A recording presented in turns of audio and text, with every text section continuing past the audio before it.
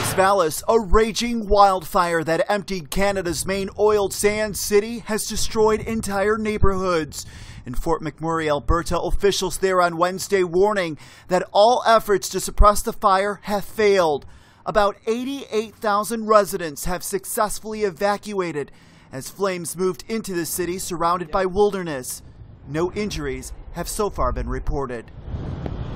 Well, it's a disaster, and I find that that's not fair. They didn't even let us take our things and when we asked them. So we lost everything now. Where's your house? It was in the campsite.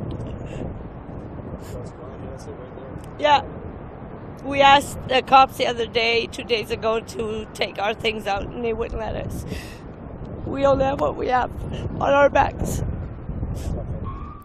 And government officials said there is significant destruction and an estimated 1,600 structures have been destroyed or damaged. Canada's Prime Minister Justin Trudeau on Wednesday said the federal government has mobilized emergency crews to respond to what Alberta's Premier Rachel Notley has called the largest fire evacuation in Alberta's history. Before anything else, our thoughts are turning to our friends in Alberta.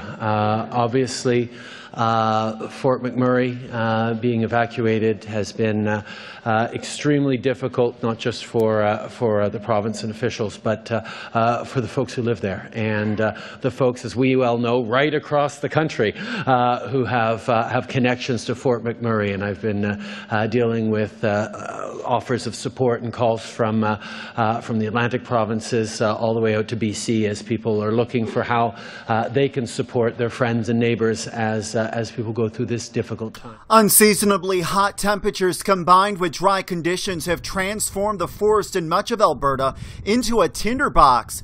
The wildfire threat ranged from very high to extreme in different areas. For the very latest, stay with BNOnews.com and follow us throughout the day on Twitter for breaking news updates at BNO News.